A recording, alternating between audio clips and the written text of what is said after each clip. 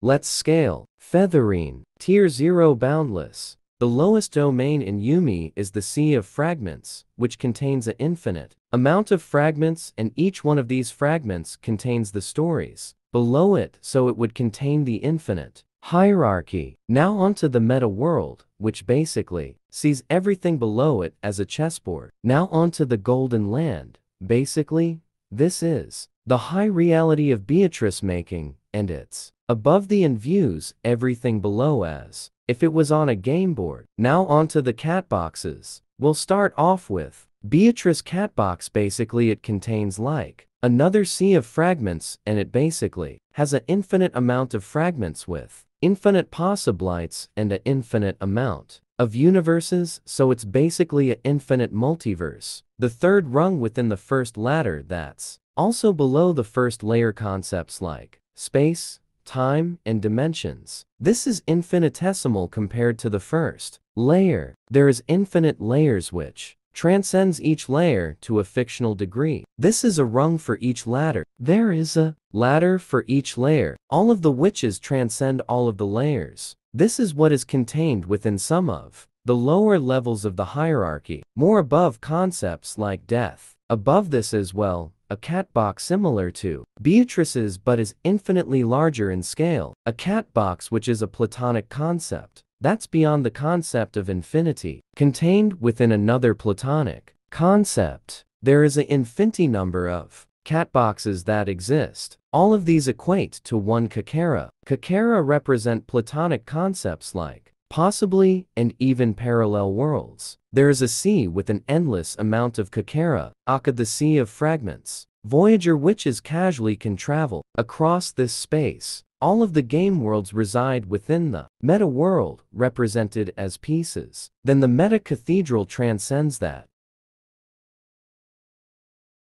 Birkenstell's reality is only a chessboard compared to the study of Aurora. Right above this is heaven or hell. This, where higher level angels and demons gather. Then you have the city of books, the highest known plane of reality in the realm of the witches. It has an endless amount of books which contain things like stories, narratives, their own similar cosmologies of unimeko, etc. Birkenstell's whole existence isn't even a single book within this library. Featherine has complete control of this realm. There is a beyond number of infinity high one transcendences above this realm. So much so the meaning of down and up are non-existent. Featherine transcends this layer by the same degree. Each layer transcend each other. Featherine's realm is called the realm of the gods. This beyond all of the previous things I mentioned. More evidence Featherine has reached the level of a creator. The meaning of life,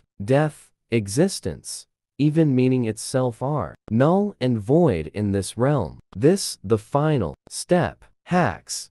By being a transcendent being, she controls all stories and tales of the lower worlds, which is 99.99% of the verse.